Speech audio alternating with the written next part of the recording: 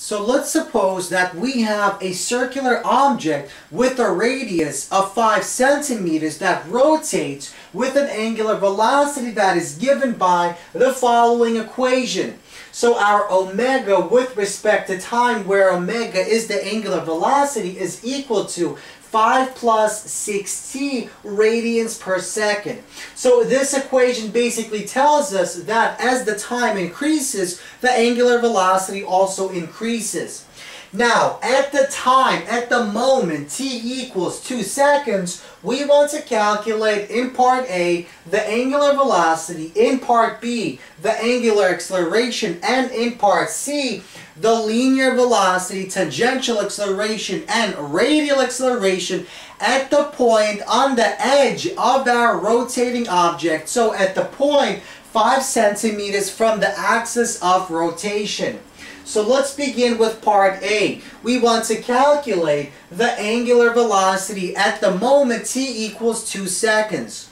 So because we are given the equation for angular velocity with respect to time, we simply take this equation, we plug in t equals 2, and we calculate our angular velocity. So 5 plus 6 times 2, 12. So 12 times 5, or 12 plus 5 is 17 radians per second. So that means at time equals 2 seconds, our object is rotating with angular velocity of 17 rads per second.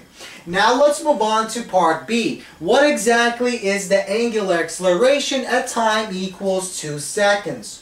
Well, recall by definition, the angular acceleration of an object is the derivative of our angular velocity with respect to time. So we essentially take this equation and we take the derivative of that equation. So the 5 goes to 0 and the 6t becomes 6. So that means at t equals 2 seconds, our acceleration, angular acceleration, is 6 radians per second squared. Now finally, let's move on to the last part, part C. So, we want to calculate 3 things: the linear velocity, tangential acceleration, and radial acceleration. So let's recall the formula for linear velocity. So the relationship between linear velocity, the radius of our circle, and the angular velocity is given by this equation.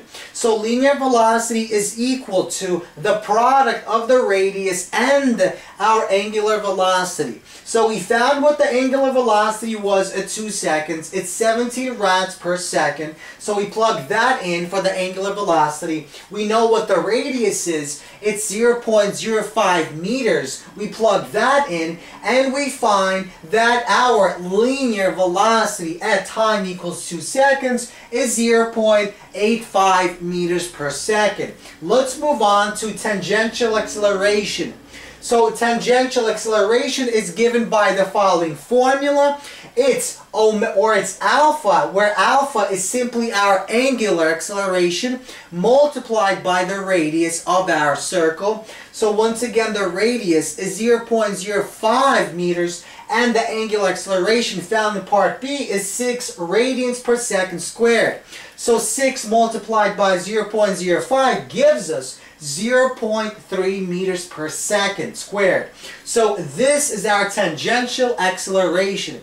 Now, what about the radial acceleration? Well, the radial acceleration is given by the following equation. So it's the velocity squared, the linear velocity squared, divided by the radius. So we found what the velocity is at 2 seconds. The velocity is simply 0.85 meters squared. So we plug that in, we square that, and divide that by the radius, 0.05 meters, and we obtain a value of 14.45 meters per second squared. So we see that our radial acceleration is much larger than the tangential acceleration.